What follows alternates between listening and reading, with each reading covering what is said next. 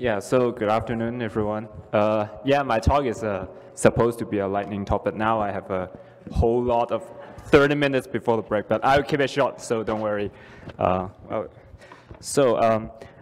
Today my topic is about understanding the identity of a CI platform. So my name is Richard Fan, and so something about me. I'm a security engineer working in a VPN company, but besides the work, I'm also an AWS security hero, but I'm not working for AWS. I'm also an amateur hacker, but not very professional. And this talk is about one of my very little security research. I do it recently. And I love hiking. And also, I have a cat. And because I think this morning someone posted the skiing photo, so I decided to add this photo into my slide. I took last Sunday. Jealous? Oh. No, just kidding. So, before I dive into a CI platform, let's do a refresher of Fulcio. I think a lot of you know that, but I just do a recap. Fulcio is a CA of our Sigstore ecosystem to produce a certificate for killer signing. And here we can see that in the documentation, it also said that unfortunately there's no one-size-fits-all answer for picking the subject alternative name. And in terms of GitHub Action, you can see the OIDC token have a lot of attributes. So which attribute should be picked to be a SAN for the certificate is really a difficult answer. And turn out we chose using the job workflow reference to be the GitHub Action SAN for the Fulcio certificate.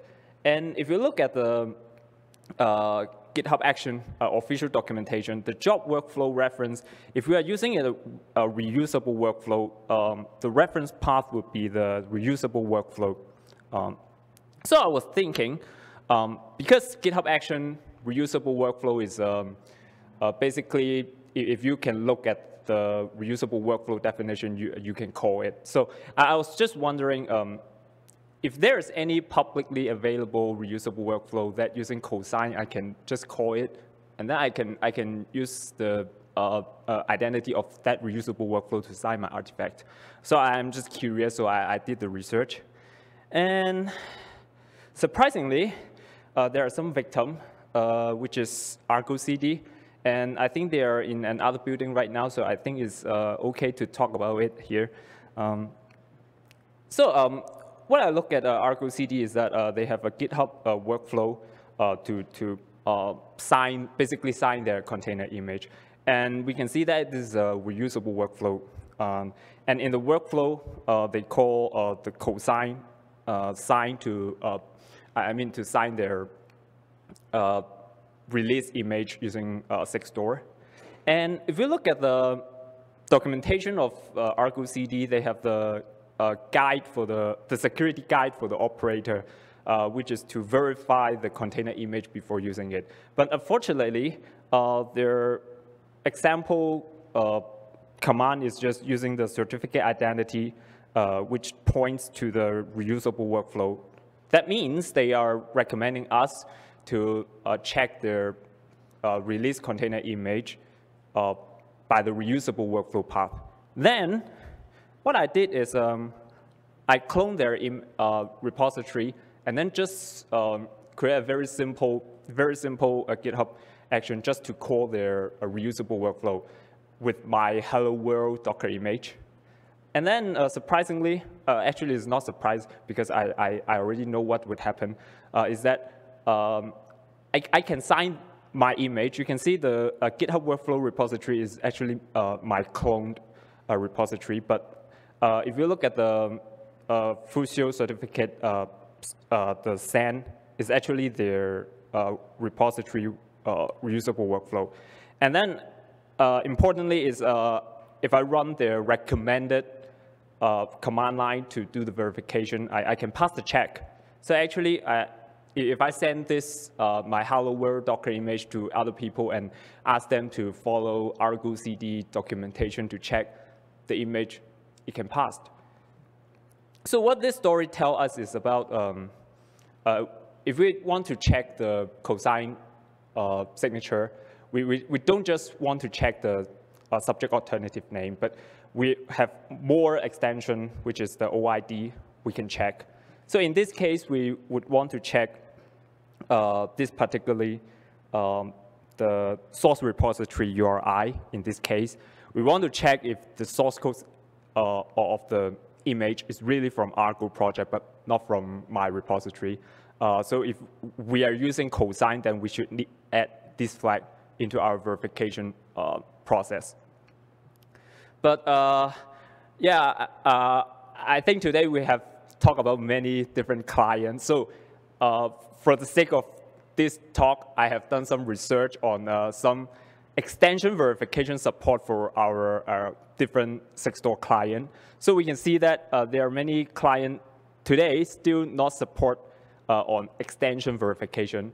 So what they normally do is just to you can add the flag to say I want to verify if this image is signed by this issuer and this subject. That's it. There's no other extension verification support. And for cosign and Sigstore Python CLI, they can do it, but only for GitHub. If we're using GitLab or other CI to sign the artifact, and we use cosign, we cannot check that OID extension. And for Sigstore Go here, I'm very surprised that when I do the research, I see there's an undocumented function called new certificate identity. And this function is not even included in the test case, but I believe using this function, we can check the container, the certificate using the OID schema. And also for Sigstore Java, it's very surprising that I found it supports the OID scheme verification, but with some trick. I think in the previous talk, Samuel mentioned his struggle on handling OID when he implemented the Ruby client. And Sigstore Java, interestingly, pushed this responsibility to the users. So the users need to know the OID extension and also the data format. Is it a ASN one string or a raw string in order to verify the Fulcio certificate, which is very impressive. Yeah. And talking about OID, there's no one-size-fits-all solution.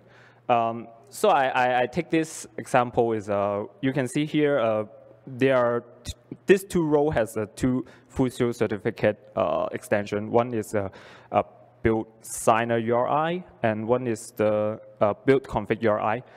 In GitHub case, they use two different OIDC attribute, but for GitLab, they are using the exact same one. So why is it have this difference is that we need to look at how GitHub Action and GitLab CI design works. So for GitHub, if we have a reusable workflow here, the caller workflow and the reusable workflow is actually running on two different containers. And the caller workflow can only influence the reusable workflow by the predefined parameter input. And they are using, they are producing two different OIDC tokens. So if we look at the build signer URI and build config URI, they are actually talking about these two separate tokens. But for GitLab, the parent pipeline and child pipeline is actually just a child pipeline definition being copied to the parent pipeline. And the parent pipeline can actually override the entire child pipeline. So there's makes no sense to separate the child pipeline in its own token. So if we're talking about GitLab pipeline, these two Fulcio certificate extension is actually pointing to the same token. So we really want to know if we implement the CI pipeline and also integrate with Sigstore, we really need to understand how the CI pipeline design works to understand how the OID extension really mean. And so, there are many different cases for different CI platform. I know GitHub is a really dominant, but there are other CI platform out there as well. So if you are the Sigstore user or you are some CI platform vendor, if you want to make use of Sigstore, make the Fulcio certificate more meaningful, or if you see the Fulcio mapping is not right, then go to the Fulcio repository and look at the config.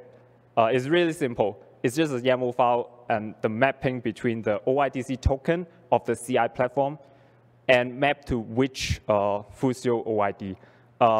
If you see something is not right, or if you want to integrate more CI platform, just go to this file and do a pull request or raise the issue. I think it really helps the Sigstore community to grow to more CI platform. And with that said, I hope you all enjoy my talks. And this is my LinkedIn, Twitter, and email. Feel free to connect with me. And thank you.